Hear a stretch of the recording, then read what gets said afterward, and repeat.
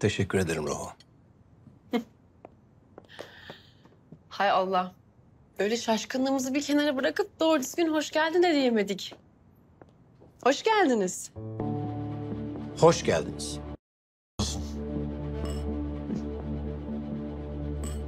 Sizi bu kadar şaşırtacağımızı bilmiyorduk açıkçası değil mi hayatım? Hem de hiç. Bak bak, şu gözlere, şu bakışlara bak. Sen ve bir polis. Ne alaka diyorlar? Aa, gerçekten diyor musunuz öyle bir şey? Vallahi şahsen ben diyorum. Ne alaka? Ben de. Siz ikiniz hangi değişik habitatta karşılaşmış olabilirsiniz? Pek canlanmadı kafamda. Evet, yüksek giriş, yüksek merak. Aldınız bizi. Merak ediyoruz. Anlatın bakalım. Nasıl tanıştınız? Nerede tanıştınız? Ben anlatabilir miyim? Buyurun. İnanmayacaksınız ama annelerimizin brunch'ında tanıştık. Aa. Meğer Nilgün teyzeyle benim annem kulüpten arkadaşmış yıllardır. Ben Mesut'un adını hep duyuyordum. Ultra karizmatik, yakışıklı, maceracı. Ben ne zaman Amerika'dan gelsem Nilgün teyzeyle annem bana hep bir bombardıman. Mesut'la şöyle tanışmalısın, böyle tanışmalısın.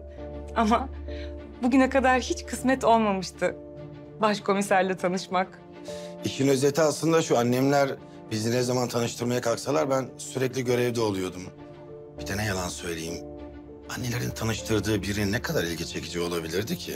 Sözüm meclisten dışarı. Aa, bunu ilk kez duyuyorum. Yani beni bile isteye atlatmaya çalışıyormuşsun yani, kaçıyormuşsun. Aşk olsun.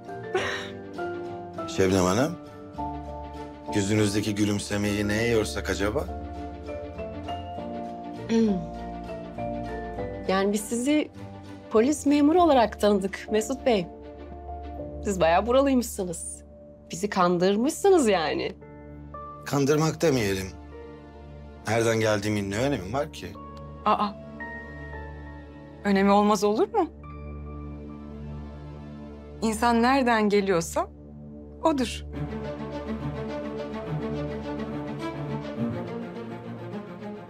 Şu masaya bir baksana.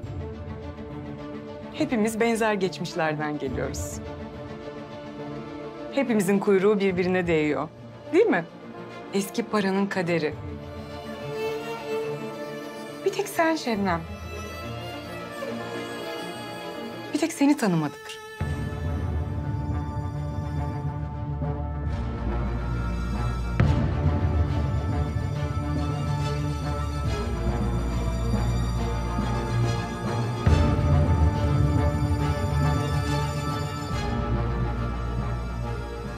Şebnem İzmir'de büyüdüğü için maalesef onu daha erken tanıma fırsatımız olmadı.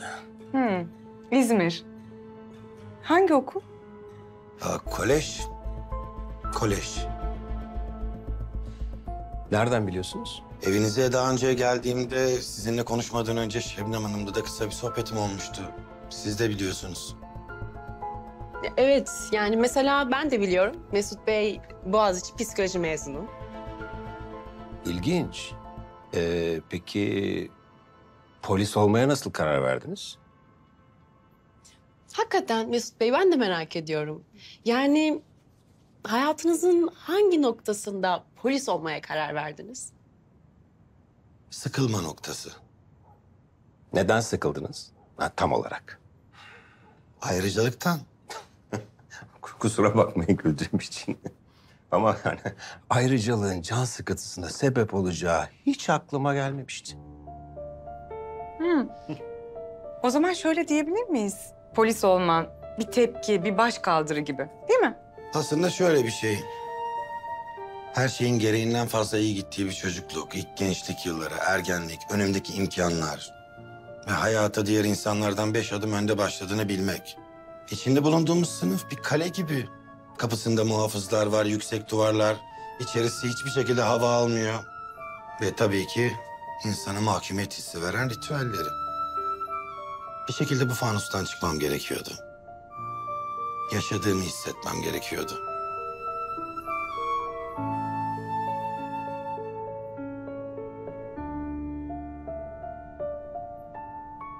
Dezavantajlar, yaşadığımı hissetmem gerekiyordu. Ah ya. O zaman sizin için her şey bir maceradan ibaret. Yani bu sıkıcı hayatımıza renk katmak için. Doğru anlıyor muyum? Çok yanlış anlamışsınız.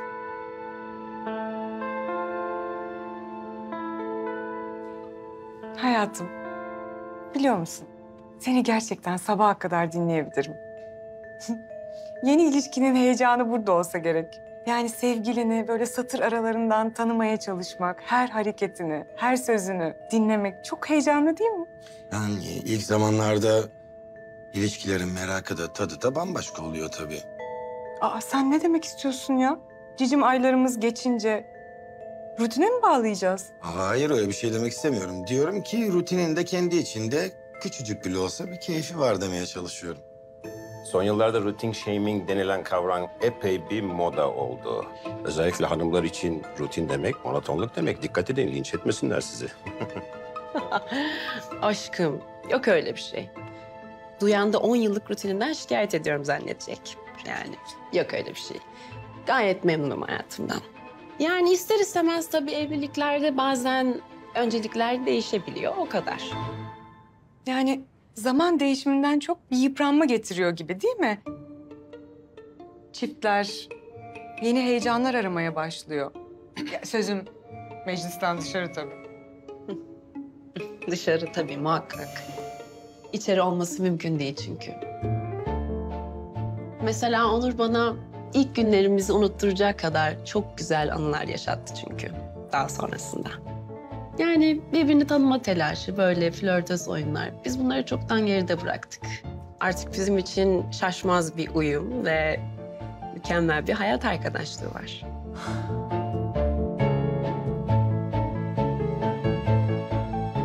Bundan daha güzel, daha doğru ifade edilemezdi sevgilim. Bence uyumu yakalayabilmesi için iki kişinin ya da hayat arkadaşı olabilmesi için uzun yıllara ihtiyacı yok. Bazen 2 gün bile yetiyor.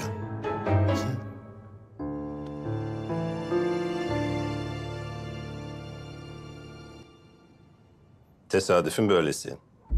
Ne konuda? Evimize ilk önce bir soruşturma için geldiniz. Şimdi de Melisa'nın erkek arkadaşı olarak. Tesadüf diyoruz ya bunları. Yani tabii eğer başka bir açıklaması yoksa. Başka bir şey ne olabilir ki? Bilmem ki yani olasılıklar sonsuz. Yani bir tek yani bana mı enteresan geliyor bu denk geliş? Onurcuğum, hepimiz benzer geçmişlerden geliyoruz. Hepimizin kuyruğu birbirine değiyor dedim ya. Kuyrukların birbirine değmesinden daha fazlası var burada. Sanki.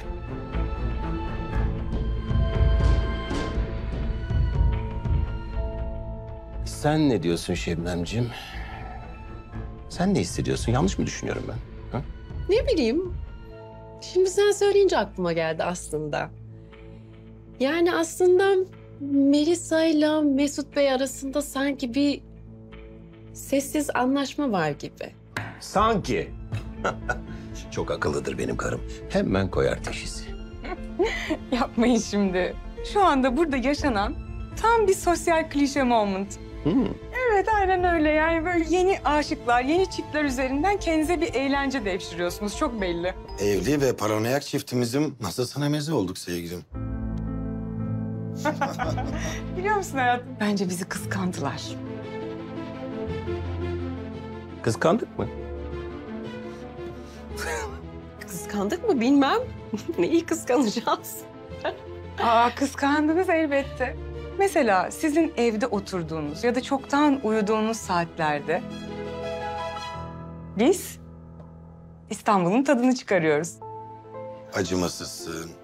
Bu bayağı orantısız güç. Ama kendileri kaşındılar, ne yapabilirim?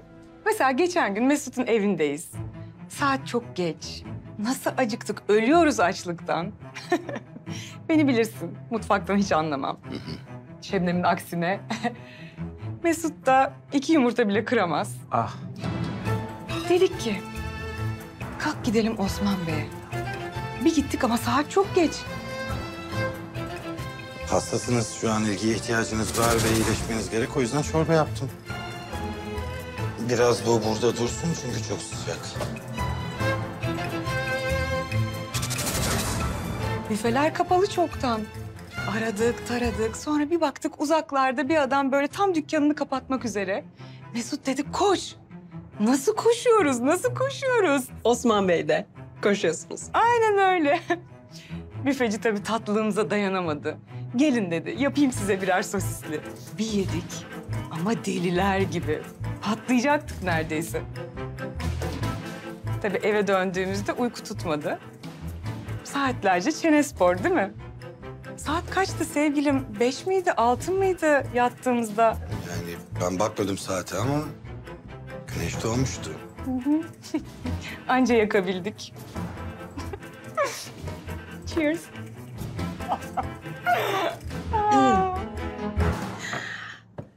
Ben bir yemekleri kontrol edeyim.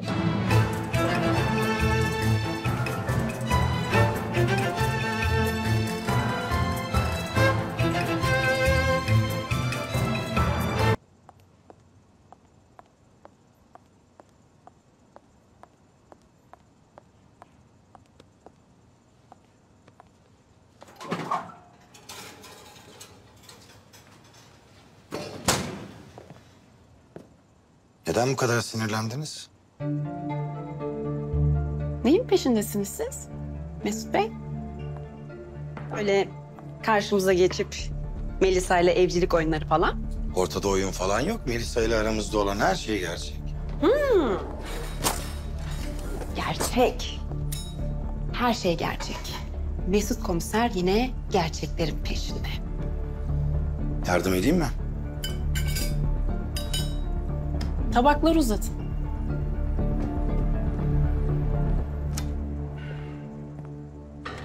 Melisa'dan hoşlanmıyorsunuz. Onur Bey'in eski sevgilisi diye mi? Alayım.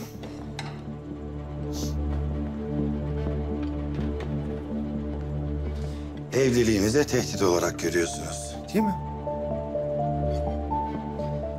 Yanlarına püre koyun. Ama Şebnem Hanım biz bunları konuşacak samimiyeti çoktan geçtik. Öyle değil mi? Mesut Bey, beni üstünüze sıçratamayacaksınız. İstediğinizi vermeyeceğim size. Bana olan öfkeniz bir tek Melisa yüzünden değil. Yine tespitler, analizler. Evet. Altında başka bir şey var ve bundan eminim, kesin.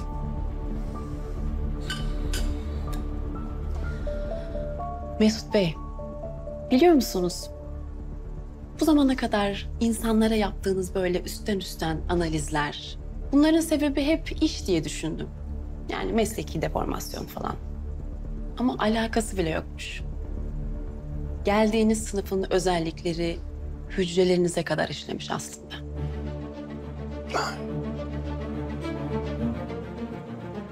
Benim hakkımda böyle bir şey düşünüyor olmanıza gerçekten şaşırdım.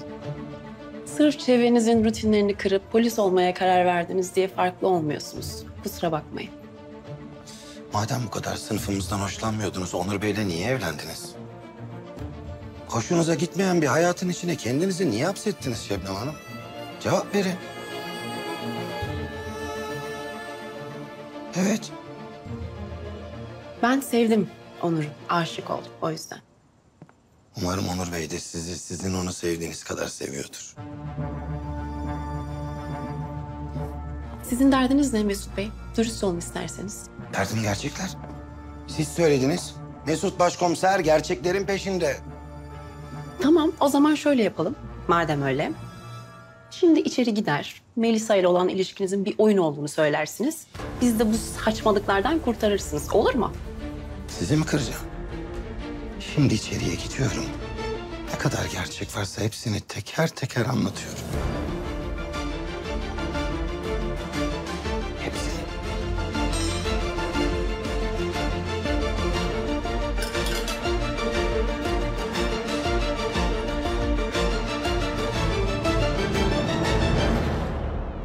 Çocuklara bakacağım diye benden kaçmana gerek yoktu.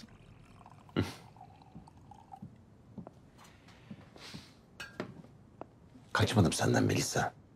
Niye kaçayım? Çocuklara baktım sahiden. Mesut'u nasıl buldun? Sevdin mi? Neyi duymak istiyorsun Melisa? Bir şey duymak istemiyorum canım.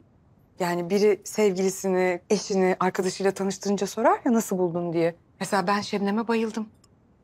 Çok güzel, çok ışıltılı bir kadın. Bambaşkadır Şebnem. Evet. Nerede kalmıştık? Buyurun. Ben bir adımı duydum sanki. Benden mi bahsediyordunuz? Ah, evet hayatım. Melisa senin ne kadar ışıltılı, ne kadar güzel bir kadın olduğundan bahsediyordu. Aa, çok teşekkür ederim Melisa'cığım. Çok zarifsin. İltifatların için çok sağ ol. İltifat değil, gerçekler. Gerçekler. Ne tesadüf. Az önce mutfakta Şebnem Hanım'la gerçekler üzerine konuşuyorduk.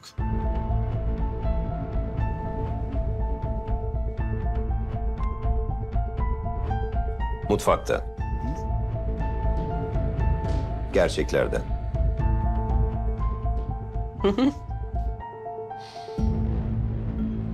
Tam olarak ne hakkında? İlişkiler. İlişkiler hakkında. Şebnem Hanım en son gördüğümde bayağı halsizdiniz. Umarım daha iyisiniz. Şebnem hiç hasta olmaz ki. Kendi beyanım bu. 10 yıllık bir gözlem diyelim. Gözlem yeteneğiniz gerçekten çok iyi Onur Bey. Birlikte yaşamanın sonuçları. Evlilik işte. Böyle bir şey. Doğru. Onlar evli. Bravo.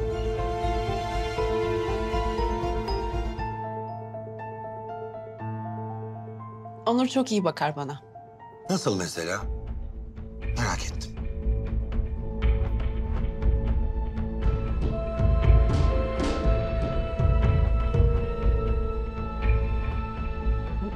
Yani ne bileyim, sevdiğim şeyleri yapar. Ortak zevklerimiz vardır, onları yapar.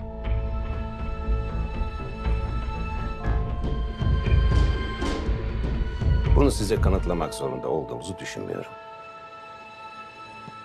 Ama madem sordunuz, nezaketen cevaplayayım sorunuzu. Şebnem'le ben benzeriz birbirimize. Hayata bakışımız, zevklerimiz ortaktır. Çok güzel. Ama ilişkilerde, aşklarda bence insanların birbirine benzemesine çok gerek yok. Kendine benzeyen birini sevdiğinde sanki kendini sevmiş gibi oluyorsun değil mi?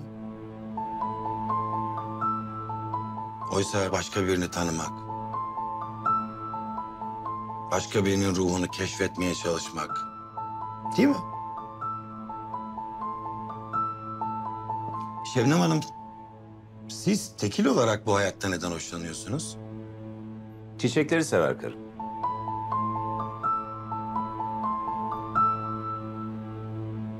Çok güzel. Onlarla ilgilenmeyi, büyüdüklerini görmeyi sever.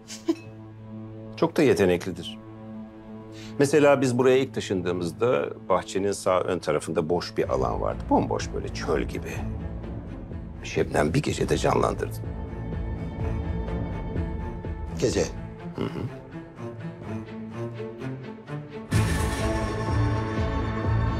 Çiçeklerin ya bazı çiçeklerin gece ekilmesi lazım. Daha iyi oluyor.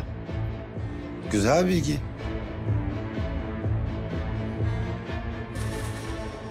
Evimde canlandıramadığım bazı çiçekler var. Sürekli uğraşıyorum ama olmuyor.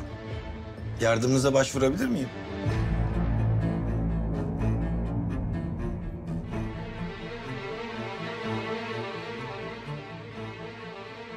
Beni şaşırtıyorsunuz Mesut Bey.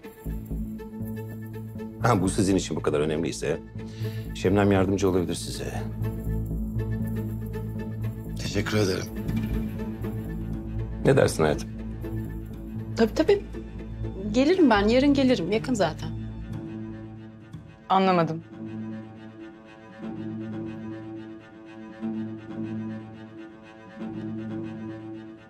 Sen Mesut'un nerede oturduğunu mu biliyorsun? Bana mı öyle geldi? Emniyetten bahsetmiyoruz, değil mi? Evin lokasyonunu ayrı olarak atarım ben size. Tabii, tamam.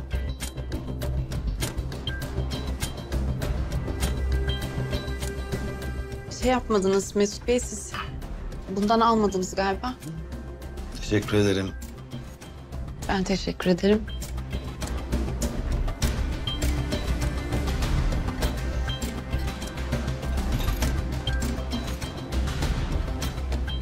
Beynim yandı gerçekten.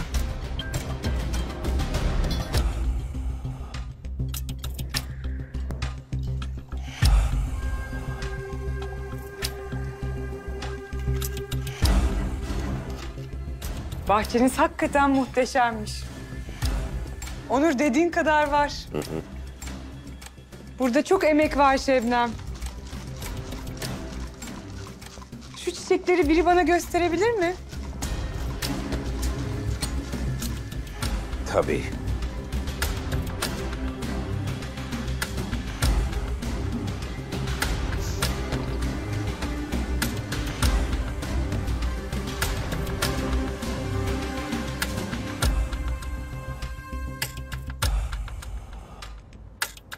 Harika bir akşam oluyor. Çok teşekkür ederiz. Rica ederim. Bence bu dörtlü daha sık bir araya gelmeli. Sayımızın 4 kalacağından şüpheliyim. Ne demek o? Bence Mesut Bey yakında aramızdan ayrılır. Nedenmiş? Rebound ilişkiler uzun sürmez ki bunu en iyi sen bilirsin. Yara bandı olarak kullandığın kişi evet kanamayı durdurur ama yara kabuk bağladıktan sonra söker atarsın. Herkes kendi yoluna gider. Ne yara bandı, ne kanaması. Neden bahsediyorsun sen Onur ya? Mesut rebound falan değil. Yepyeni, tertemiz bir sayfa benim için. Melisacığım, istemeden senin kalbini kırdım. Evet, canını acıttım. Bunun için senden özür de diledim. Ama yani hemen bunun ardından tanıştığın bir adamla ilişkin ne kadar ciddi olabilir? Senin hiçbir şeyden haberin bile yok. Söyle de olsun o zaman. Mesut bana yüzük verdi.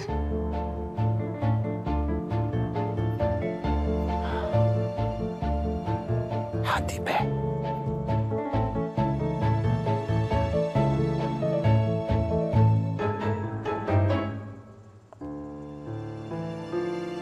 Konuşmuyor muyuz? Küstük mü?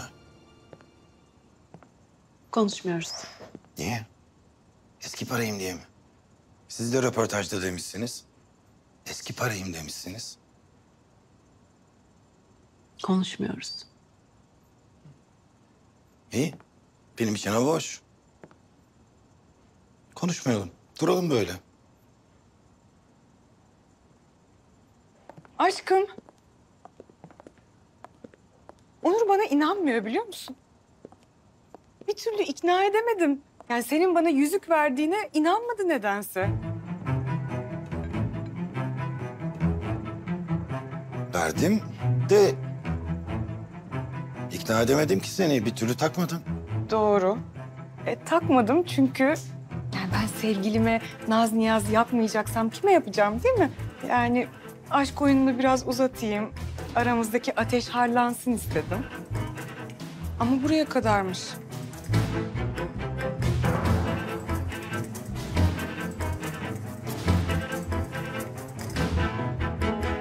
Nişanlanıyoruz.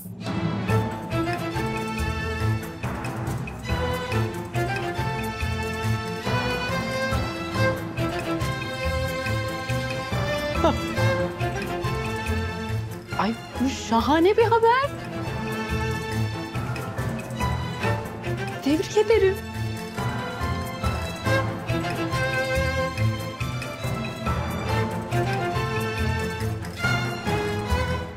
Size güzel bir nişan töreni lazım.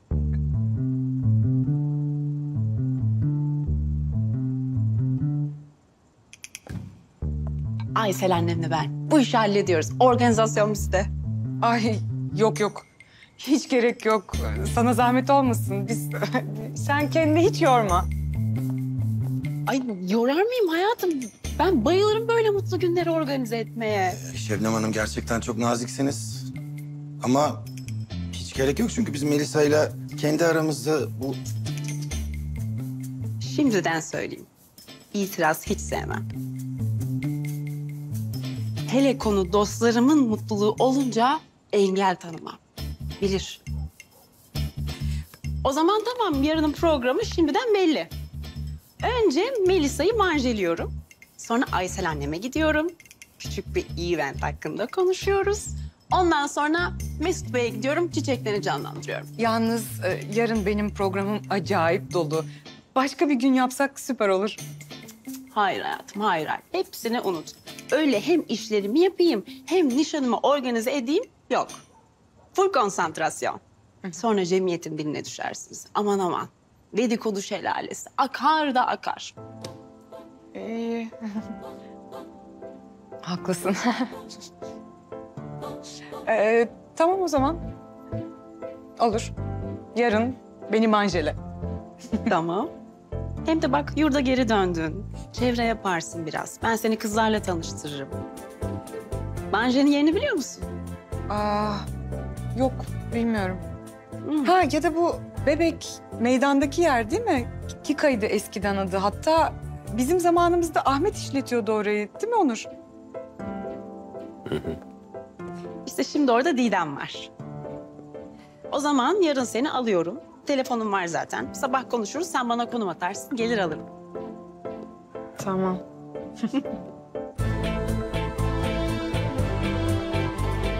Süper oldu. Daha fazla video izlemek için kanalımıza abone olabilir. İlk izleyen olmak isterseniz bildirimleri açabilirsiniz.